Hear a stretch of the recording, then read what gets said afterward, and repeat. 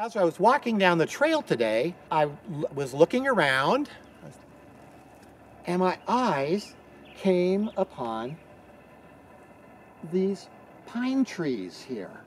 Getting down close, I'm looking at these and I see a pine cone, and I'm looking down here and here are these little pine seedlings.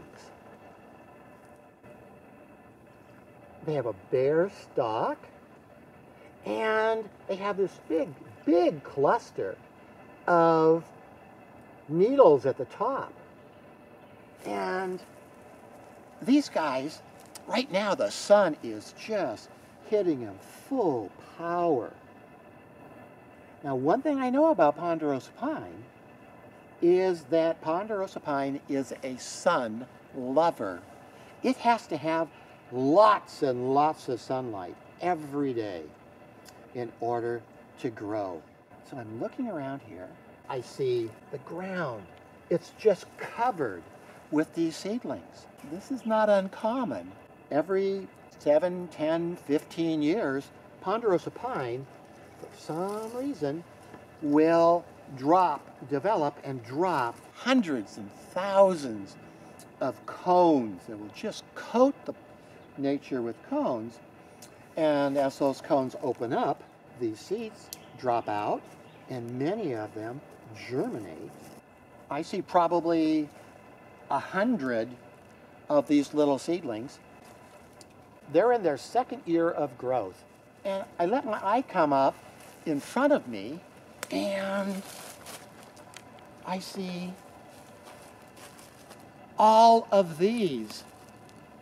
These are a little bit bigger Ponderosa pines. These would classify as saplings.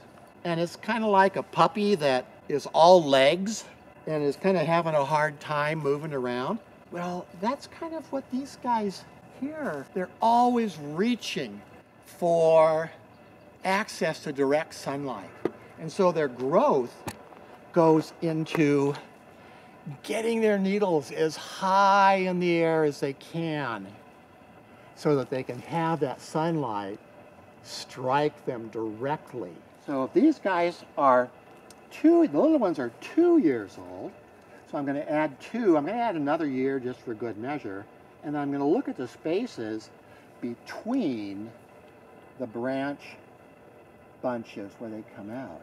So I've got 3, 4, 5, 6, 15, 16, 17. These guys are 17 years old. All that 17 years has gone to getting above everything around them and claiming their place in the sun. And in this little patch, I certainly don't see hundreds of these saplings. I notice this all over the place. And it makes me wonder why, as they get bigger, there are fewer of them. And I think I'm beginning to understand it's because some of them are better at getting up to the sun than others. And the ones that get left in the shade don't get to continue growing. And then finally, I look up into the canopy and I see this huge Ponderosa pine tree going up, and at the top of it, where almost all the needles are, they're just glowing in the sunlight. They have nobody blocking their access to the sun, using that sunlight to create the food that they need to survive and flourish. And I look down the trail and I see there's big spaces between these trees. So every one of these big trees here started off as one of these many little seedlings and found a way to compete with other saplings as they grew to be the tree that really, out of all of this process, it was able to get its crown into the sky and meet the sun for long hours every day.